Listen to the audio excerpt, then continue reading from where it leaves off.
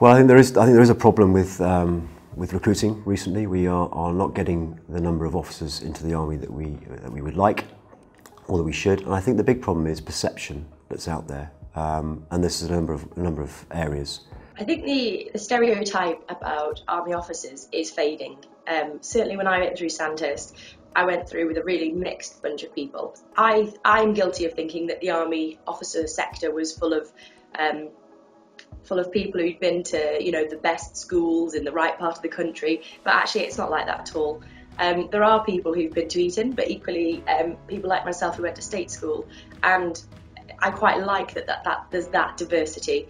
It is open to anyone. You've just got to prove you're good enough. It doesn't matter where you went to school, where you're from. It's about the quality of the individual, much more so.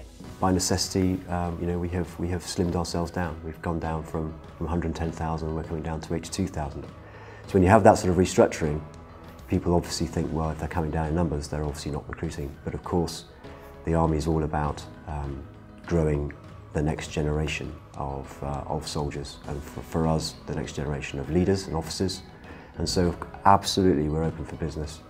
We're looking for people who can motivate themselves. I'm looking for people who are fit, and I've already said, that's mentally and physically.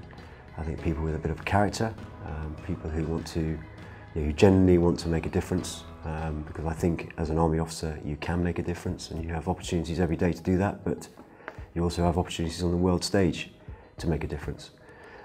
People who want a bit of responsibility, and people who want a bit of adventure, a lot of adventure, because there's lots of adventure out there.